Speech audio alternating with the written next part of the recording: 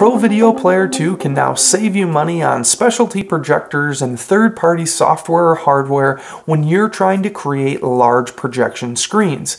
Because with edge blending, we can now take 2 or more projectors, blend the edges together to create one large seamless image. In our layout editor, you'll notice we have 2 outputs that we want to blend together to create one seamless image. The first thing that we need to do is to take one of our displays and overlap it with the other, just as our projectors are overlapping in our physical space. So I could move this to the left, but I'm just going to type in a custom value here of 1200, which will give us an 80 pixel overlap. Now we can enable edge blending.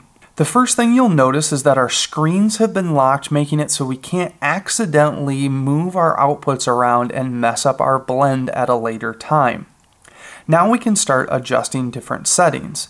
Because we're overlapping projectors, the center blend area will be slightly brighter than the rest of our screens.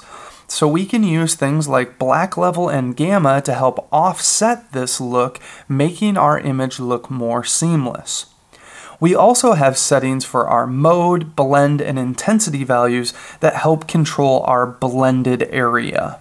If you need to adjust the position of the outputs after you've changed some settings, all you need to do is go and uncheck edge blending. We can click on this display and say, let's actually do 10 pixels less.